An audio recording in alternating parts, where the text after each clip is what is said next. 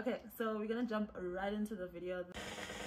So my stuff's been getting flagged for copyright. So 1, 2, 1, 2. Don't rush, slow touch, brown and white, like a gold conch, grab and buy, make him go bust. Snow that I can need to If you guys have any questions, feel free to comment down below and tell me what you want to know or any other questions that you might have. How to get into medicine with basic marks, you feel me? Basic, I'm not talking like scraping through. I'm not talking about struggling marks, okay? I'm talking about like average, at least 70 and 70% for everything, basically. A 6, I think that's the code for it. So that those should be your marks in matric. And then you obviously apply for medicine and make your second choice BSc. You should apply in obviously the year before for your next year's studies at the university. So the university I'm talking about is University of Pretoria and Stellenbosch. I'm not sure about UCT and Wits and how they do their mid-year transfers, but the information that I'm giving you is 90% sure of UP, okay, of how UP does the mid-year transfers for medicine from BSc. So you're going to apply for the Bachelor of Science program. It's a 3-year program, right? I personally did BSc Genetics. You can do BSc Biological Sciences, you can do BSc Physics, you can do BSc Zoology. Listen, also BSc Biological Sciences is not a full 3-year program, so it's a 6-month program, but you can extend it and choose further. So the mid-year transfer, here's what you're gonna do. You're going to take your mind, you're going to apply yourself, and you're going to focus, okay? So the subjects you're going to take that are specific to the mid-year transfer for medicine, not only for medicine, but for medicine, dentistry, oral hygiene, and veterinary sciences. You're going to take medical terminology. You're going to take philosophy. You're not going to take maths. You're going to, what else? You're going to take psychology and sociology. So those are the subjects that are like the prerequisites. And also to take sociology and psychology, medical sociology and psychology, you need to have had an average of 70% for maths in matric for maths.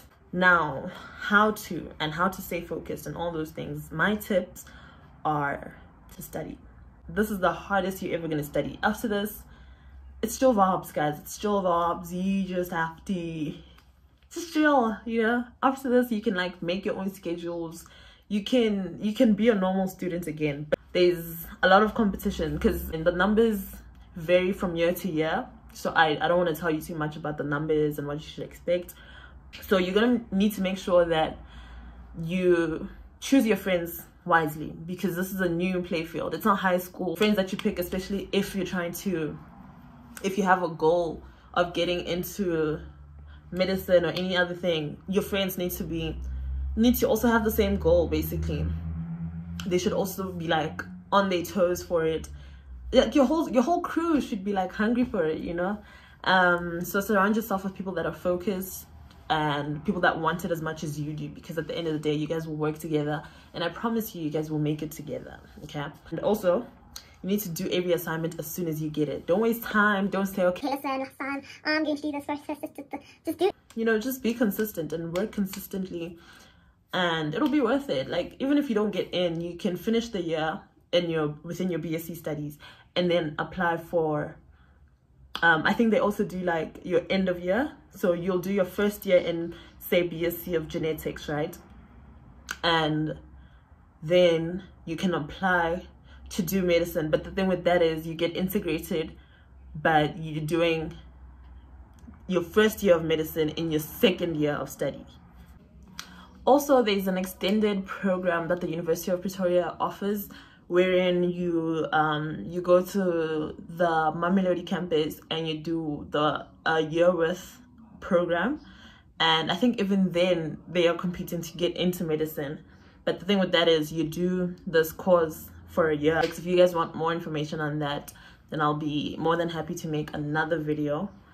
But yeah, so in this video I'm basically just talking about the mid-year transfers. I bet. But with the mid-year transfer, as soon as you're accepted in your first year, you're also doing first year of medicine. So you're integrated with the mid-year transfer. Also, past papers are yonking, or like, guys, past papers are cheat codes. Like, that's how you study. That's how you get concepts through your head. And if you don't understand something, ask your lecturers, ask your tutors, you know. I'm not even gonna advise like to attend every lecture and stuff like that, but because at the end of the day, you should know, okay, I'm not gonna listen in this lecture. In this lecture, I'm on my Instagram. In this lecture, I'm playing around. In this lecture, he makes me sleep. So if you have all these things where you know this lecturer does not suit your teaching style, then use that time that you have that lecture to be doing the same things that he's doing, but you're teaching yourself, or you know, study groups and such. But make sure that you always caught up. Don't fall behind. Don't fall behind. And if you do fall behind, which happens because things happen. Mentally, things happen. Emotionally, things happen. Financially. Guys, being a student is a lot. So if you fall behind, get back up. Okay, it's only 6 months, guys. Consistency, positivity, and hard work. Cut out time wasters completely.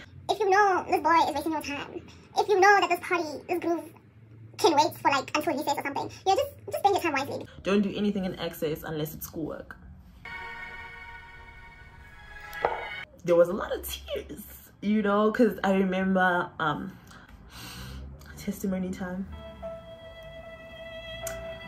I failed my first chemistry test. I remember. I'll never forget, bruh. I cried. No, honestly, I didn't fail. That's the thing. I didn't even fail. I got like 50%. And I cried because obviously, like in matric, listen, chemistry tests, what? Nothing less than 80, you know, I was like used to just achieving effortlessly. So my first chemistry test was like, you were saying? Yeah. So don't beat yourself up for your first tests, because you need to find your feet at the end of the day, because it's not high school, like I said. So it's going to be a different type of learning. It's going to be a different type of testing. It's a different type of intensity altogether. And just remember that even if you don't get accepted for the mid-year transfer, there's other ways around it. You know, there's like cute things to do within the BSc field. And you might find that medicine isn't even your thing. So, you know, you need to be sure that this is what you want. Because at the end of the day, it's a 6-year commitment. So you can't spend 6 months being stressed to get into 6 years worth of something you don't even want to do. So make sure that it's a choice that you've made. Even if you just woke up and you were like, whoa, I see myself as a doctor. That's enough. Okay. Push, pray, and do all these things, you know. Yeah, I hope this video was informative. I hope this video was helpful. If you guys have any other questions, comment down below. If I said something incorrect, this is how you can get in with basic marks and having just floated through high school. Bye, guys.